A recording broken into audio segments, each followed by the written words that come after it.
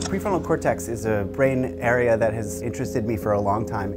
It's really critically involved across a wide range of memory formation, decision-making, abstract reasoning, and we know that it plays a really strong role in attention. But until now, we've really been limited in how specifically we could look into the activity of these brain cells in real time as they're making decisions. And so with our 2-photon microscope that we have in our behavior setup, we'll see visually flashes of fluorescent light.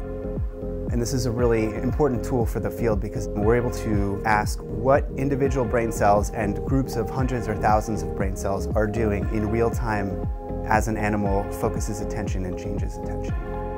We know that attention is really disrupted in a wide range of psychiatric diseases like schizophrenia and depression, and neurological disorders like Alzheimer's disease and multiple sclerosis.